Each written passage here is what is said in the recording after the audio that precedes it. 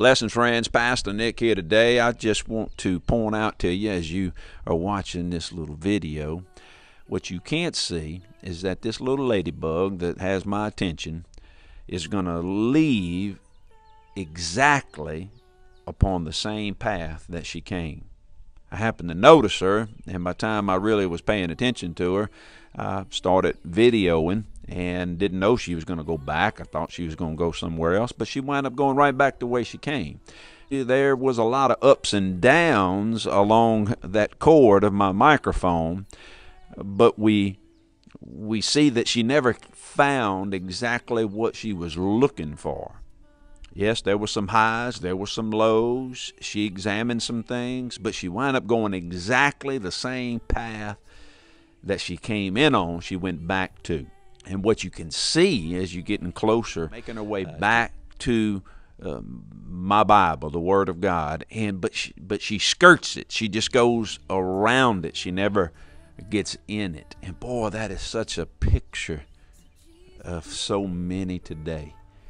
Ephesians 5 says we're to be filled with the Spirit of God. That simply is saying that we need to be under the influence. God, by way of His Spirit, should influence our life. Colossians says that we should allow the Word of Christ to dwell richly within us. Both are speaking about influence, the influence of the understanding of the Word of God and the influence of the unction of the person of the Spirit of God in our lives. And if we're not careful, we have a lot of highs and lows. We never find what we're looking for. Why? Because we may get near, we may skirt the Word, but we never get into the Word.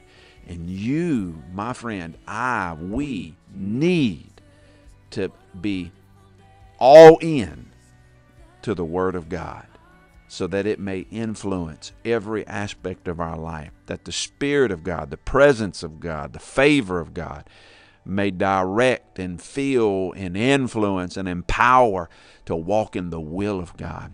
You can skirt it, but you're just going to keep going right back to what you've always done, because all you've done is skirt the truth but never jumped headfirst into it. Get in the Word.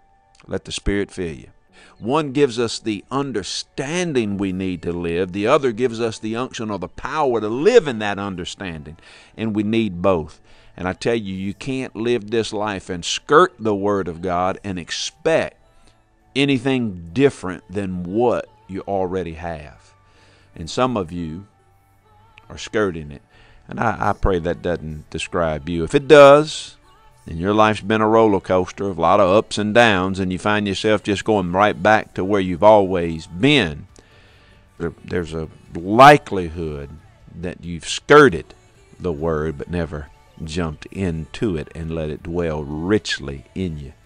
And I encourage you today, make a commitment that you are going to get into the Word of God, and you're going to learn it, and you're going to want to know it, and you're going to ask God to teach you it, and you want it to dwell richly, to have full reign in your life, so that you're not just skirting it, but you're jumping into it, and watch the difference that it makes in your life. Hey, it's a lifetime investment. You can't expect things to be radically transformed in every dynamic of your life today because you got in the Word of God yesterday. No, you commit that I'm giving my life to know Him and to make Him known, and He must teach me and fill me and influence me, and I'm not going to skirt it no more. I'm getting into it.